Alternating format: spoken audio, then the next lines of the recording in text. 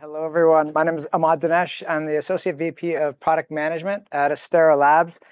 Always excited to talk about CXL. I remember, what was it, 5, 6 years ago, talking about OpenCAPI, talking about Gen Z, and how that was going to turn into the serialization of memory.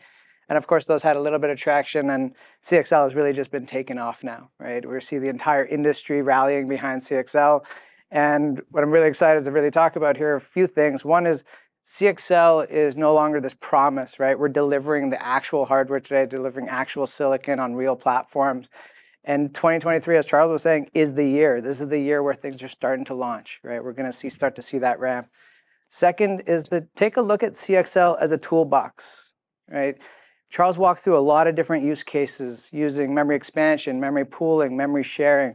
With the right set of hardware, you can actually deploy a solution and then just have software control to be able to address all those various use cases. And in a lot of cases, there's actually overlap of those use cases. You can do pooling and memory expansion at the same time if you create the right hardware to do so. Last is that as we start to ramp into CXL, what's very important is the interoperability of all the components. We see Intel, AMD announcing their CPUs.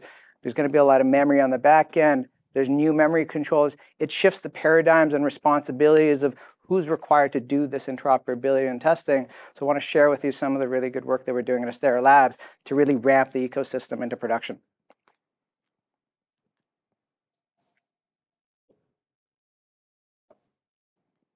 Okay. So a little bit of an introduction about our Leo memory connectivity platform that supports CXL 1.1 and 2.0. So we're future-proof so that we can launch with the first generation of CXL CPUs that are coming out and then be able to quickly transition into the next generation. Fundamentally, at its core, Leo is a Type 3 memory controller. So when Charles was walking through the different types, this is a memory expansion device. Now, as being a memory expansion device, what are important is the amount of bandwidth that you can deliver, at what certain latency that you can deliver it, and how much capacity can you put behind it. And you can do different combinations of that depending on what you need, how much capacity you can deploy. And so really taking a look at that toolbox approach of being able to do so. So with Leo, we can expand up to 2 terabytes of memory per device. And we'll walk through some system level views of this later. But in some cases, you can deploy 32 terabyte more memory on a single server now using Leo and CXL devices. On the back end, Charles was talking about different tiers of memory, right? Depends on what type of memory you want to connect behind it. You want to connect high performance DDR5, you can essentially be a hot tier of memory. Software today understands a remote hop of latency. So if you can meet that performance, which we're doing with Leo, you can essentially have software agnostic solutions that can provide memory expansion, start taking advantage of CXL today without any software changes at all. And of course, to really be able to deploy these solutions, you have to have low latency, you have to have the reliability, availability, serviceability features, and of course, the security to deploy this with confidence. And for good measure, there's a lot of customer-specific customization that we've done in there as well to really be able to help bring some differentiation for those platforms. So Leo comes in 2 flavors. There is a Leo E series, which is focused on memory expansion. And then there's our P series, which adds support for memory pooling and memory sharing capabilities as well. And I know we have one of our cards that's going out around the room right now. That card that you're seeing is our Aurora A series hardware solution. So we take our silicon and put that into a PCIe standard chem form factor. Being able to plug up to 4 DIMMs behind there makes it very easy to deploy. Essentially use the exact same DIMMs that you're using on a server anyways. And now you can plug them in behind a memory controller and really be able to deploy this very easily. Using DIMMs brings you a lot of flexibility as opposed to EDSFF drive form factor, because you can have the flexibility of capacity. You can service those devices a lot easier. If the memory goes bad, you just service the memory instead of the whole drive as a whole. So there's a lot of TCO benefits and performance benefits and serviceability benefits of going for a DIMM-based solution instead of a drive form factor. It does have a PCIe Express power connector.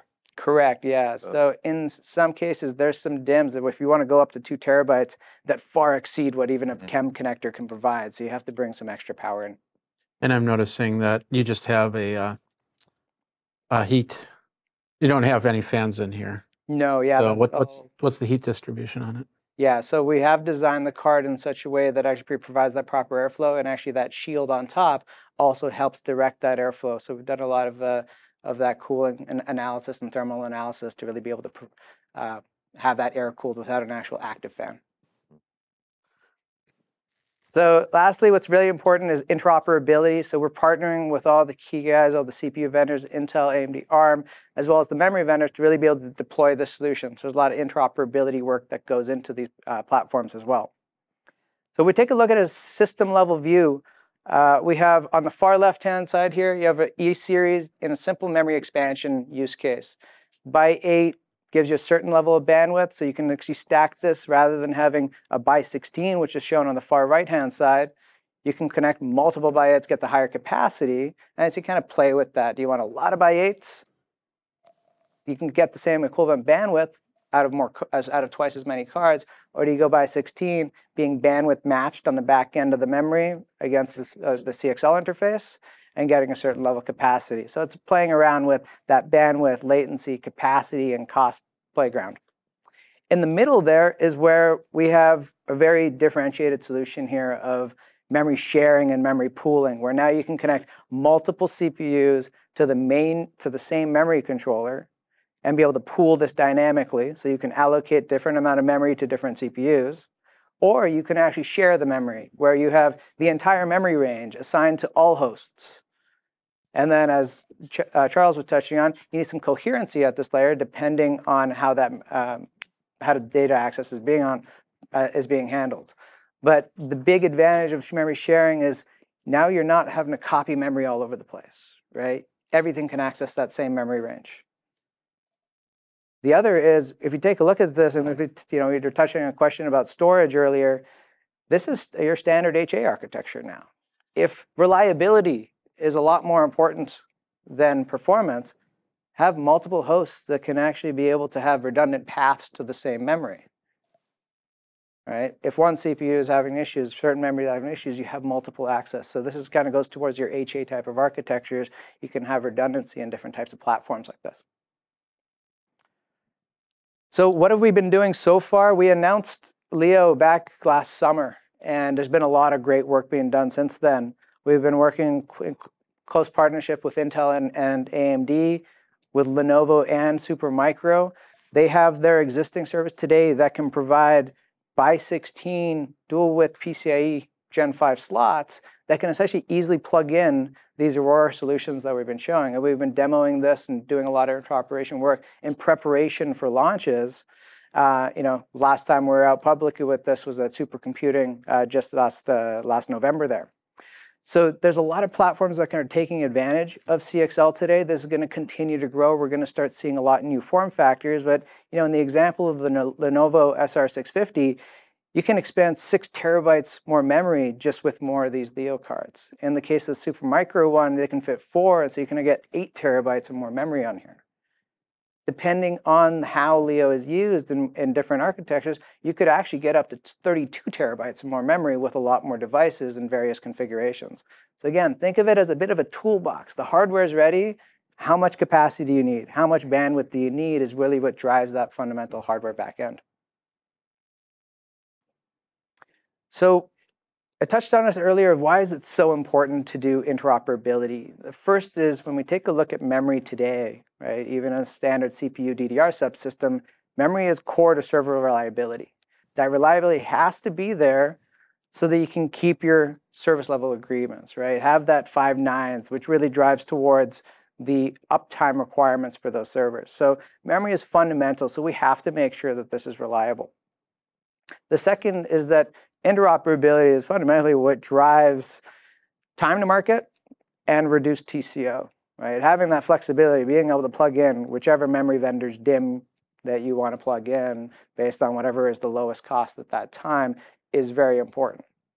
And third is that CXL is going to continue being growing an ecosystem. Right now we're just starting to launch CXL 1.1, 3.0 specs already done. We're already working on the next generation. We're going to start seeing CPUs going very, very fast in this. We're going to see devices like Leo going very fast. You need to keep up with all that interoperability work. So this is fundamentally why we do it. And ultimately, what it helps is to unlock all those memory innovations that Charles was walking through of expansion, pooling, and sharing use cases, accelerating this time to market. This year is going to be fundamentally the year that moves forward in launching these solutions, and then reducing those development test costs for the actual end customers here. With that, what we do is we actually do all this testing and permutations of work, and we just ship out reports for all of our customers. They can be able to download these reports and be able to deploy with confidence, knowing that those permutations that they're using have already been tested. So putting this all together, I think the three key statements I started with is like CXL is here, right? We're ready to deploy these solutions. It's a bit of a toolbox, so you can expand up to 2 terabytes of memory per controller. How do you want to use that, right? What type of DIMMs, what type of bandwidth capacity you're looking for. We can actually reduce the TCO. We can actually optimize on performance, increase performance in a lot of cases, depending on what those application-specific workloads are. And then finally, really deploying with confidence by being able to seamlessly interoperate with the CPU and memory vendors, but also having some of those really required features of reliability, availability, serviceability, and security capabilities that's required within the silicon to be able to deploy those solutions. So if you've got a system that's hardware compatible for CXL and the memory expansion, what has to be done at the software layer to be able to take advantage of it? Can your existing application just natively use expanded memory, or do you have to refactor it? Yeah, good question. So I would say ultimately it depends on the application. There's going to be certain applications that are not latency sensitive at all, right? And then those can just easily be able to adopt CXL without any challenges.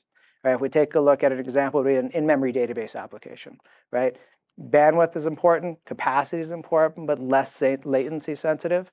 Today, we're already actually been showing that with Leo, we can actually deliver the same performance as local memory, not even remote memory with this, and we can actually perform the same. And so what the application sees is a NUMA node. Now, the way it looks, in the example of Linux, it shows up as a coreless NUMA node. And so you can essentially pin that and be able to hit the ground running. If there's an application that is latency sensitive, then it may want to be able to identify, well, how much of that application should use local memory, which application should use remote memory.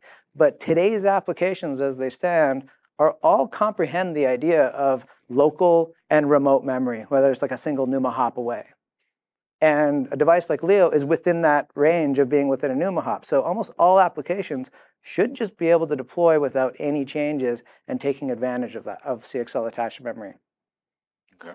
Interesting what you said there. And I'm not a developer, but would it be able at the application level to decide, no, keep this local or put this into so I don't know what the reasoning would be, but for instance, perhaps security, if they haven't gotten the security up to par, say this is a super sensitive application, we want this only on memory, which is not going to be on this, especially CXL3 when it's shared. I don't know. Yeah, so I would say really good question, and hold it because I think Steve's going to have some exciting things to talk about there. So you can have it. I'll give you a sample answer. You can have it where it's like understanding what my tiers are, and the application can just kind of manage that. But you have kind of a little bit more work to be done there. Kind of thing, right? Yeah. Or you can say, you know what? I know these applications don't care, so they can use whatever memory is available. Look at it as a single NUMA node, or you can have solutions like what Memberge is delivering, which is to actually manage it for you, so you don't need to do anything, right? And so it's pretty impressive, some of the work that they're doing to make that agnostic, and it just looks like memory, but brings you a lot of performance benefits. Are these custom silicon? Yes, so this full custom silicon developed by Astera Labs. Okay.